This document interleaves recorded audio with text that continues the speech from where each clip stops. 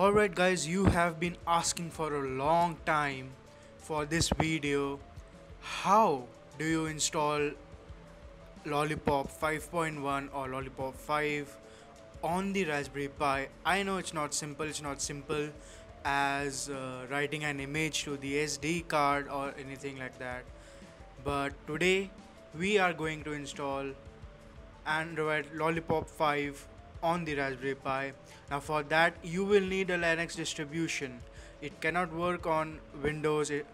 You can do it on Mac, but it would be little bit different. But for today we are using Ubuntu 15.04. Any version of Ubuntu would work. So here we go. First we need to install gparted. So for that we'll open up the terminal and write the following code.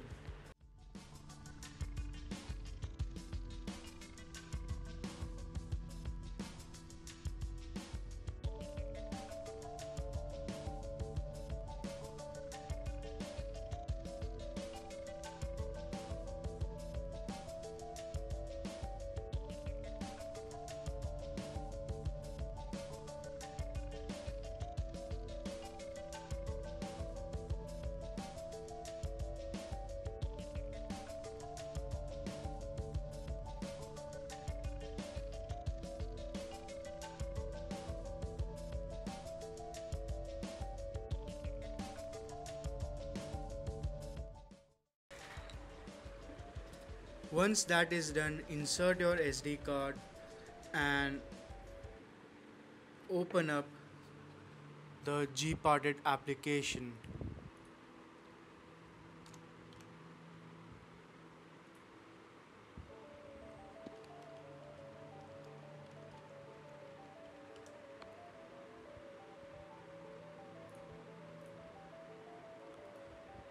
Now while this is loading, the file I have attached with the Android Lollipop for Raspberry Pi 2 has the following files. Now this also has an install.txt which you can open up and which I would be referring to while I install it on my Raspberry Pi 2.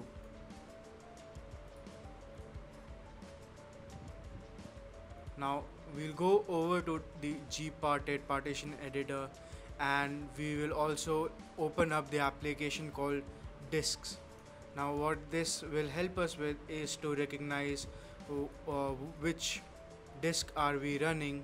So in this case we have the SDD. So we'll open up the drop down, select SDD and unmount.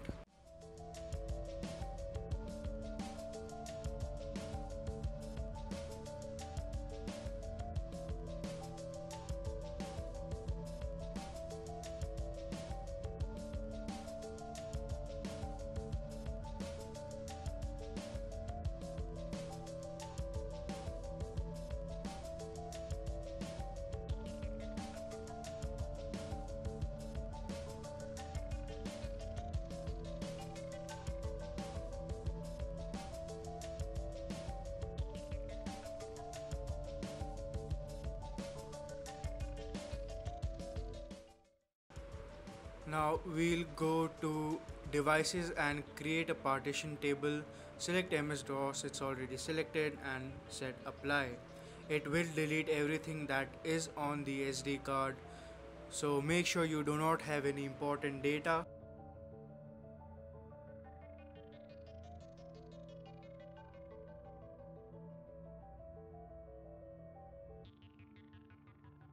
Now once we have formatted the disk, we need to right click, create our first partition which would be 512 MB in size and it would be FAT32 and we label it as boot.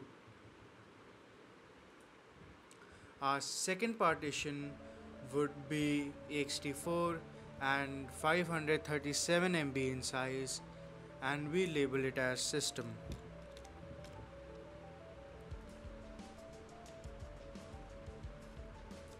Our third partition would again be 512 MB in size, ext4 and labeled it as cache.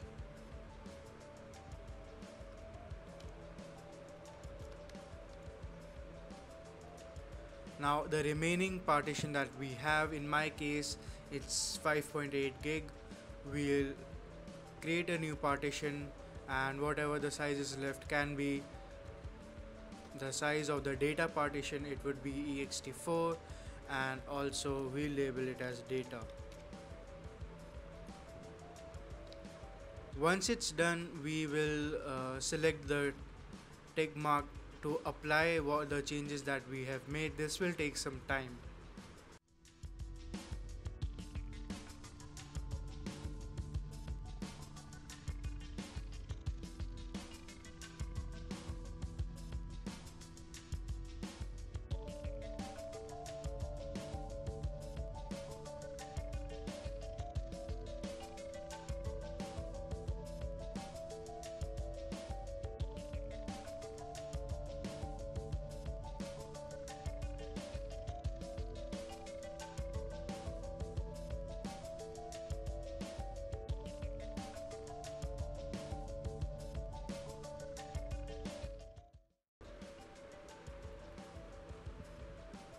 Now once that is done, we can right click on the boot partition and select manage flags and give it a boot flag so that the Pi automatically boots from there.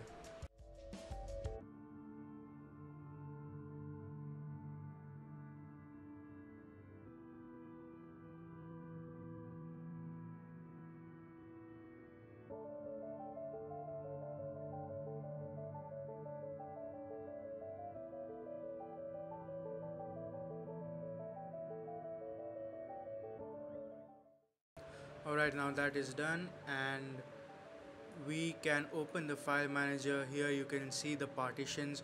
Now be careful and mount only the boot partition at this point. Once that partition is mounted, you can see a little symbol here to eject that. Next we need to go to our download folder, select all of the files except for the system.image file and the install.txt, copy them and paste them in the boot folder.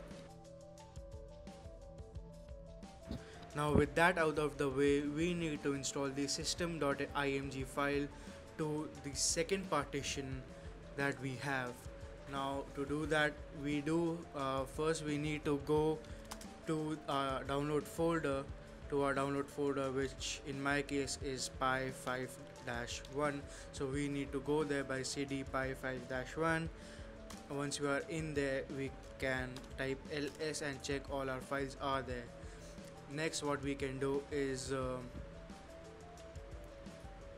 to copy this command right here, the dd command, which would help us, which would basically write the system.img files to the second partition of the SD card. Now once that, you need to replace the P2 with your drive letter. So in my case it would be SDD2, so the second partition of the SDD disk. Now this also will take a long time and it will not have any progress bar, so you will have to wait till the process finishes.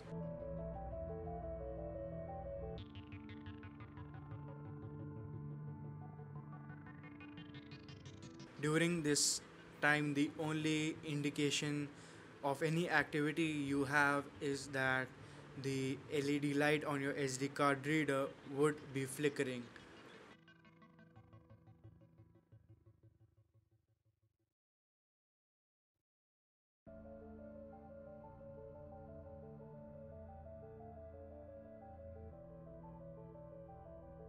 And now it's done. We can also make sure that everything has been properly written onto our SD card by simply typing sync. Now we can close everything and eject the boot partition.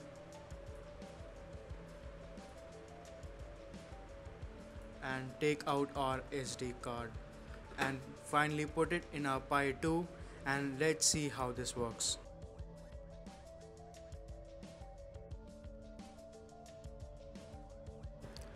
Alright guys, I have inserted the SD card and I am connecting the power to my Raspberry Pi 2.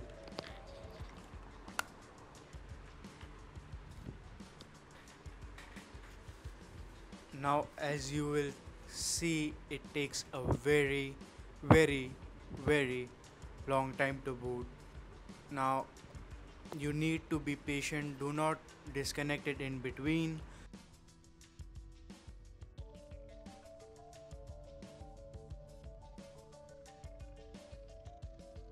Now while this is happening, I might also increase the speed of the video at least 4 or 6x or maybe even 8x if it needs to be, because I don't know how much long it will take to boot completely.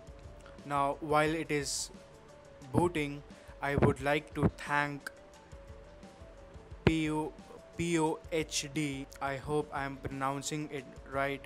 It's PEYOHD on GitHub for all the coding efforts that that guy has put into the modification of the Android source code so that it can be run on the Raspberry Pi 2.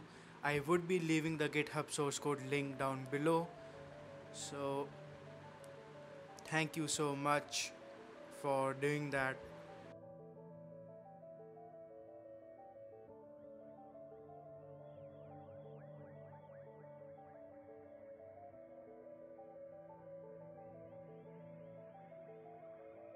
Finally guys, it has done booting up and we are now at the home screen.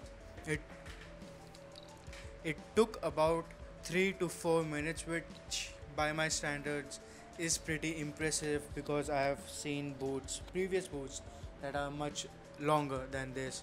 Now to finally see how this works, it's not the fastest thing that you would come across running on the Raspberry Pi. Of course, Raspbian and OpenELEC run much faster than this, but it's a start. We don't have the graphics driver as of now, but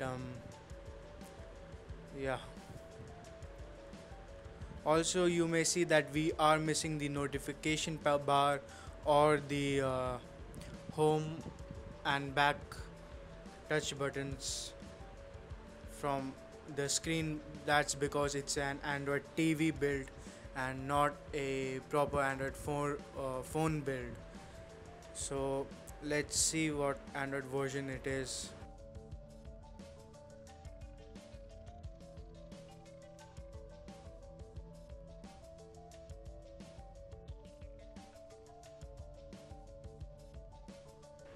And it successfully shows Android 5.1.1, and you can see here it says Android TV on the RPI 2.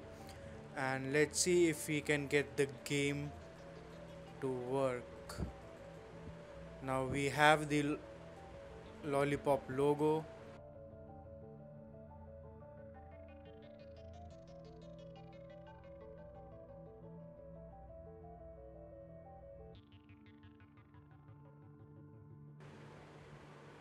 and we have the game running.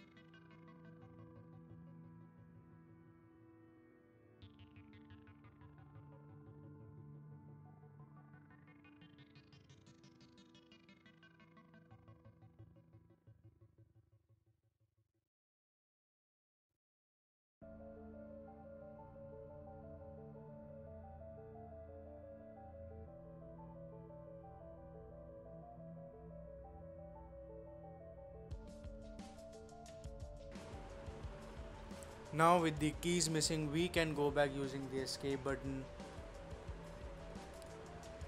and that takes us to the home screen.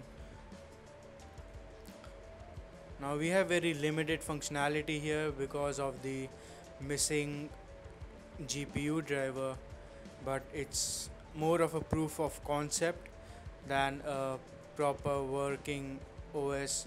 And I'm sure when people get the final version of the graphics driver working, which is very close, I guess it's almost done from the things that I've read till now, we will finally be able to run Android properly on the Raspberry Pi 2. Thank you so much guys for watching, and subscribe, like, and do all of that stuff. Comment down if you have any doubts. I'm sure I'll be able to clear them out. And see you guys next time.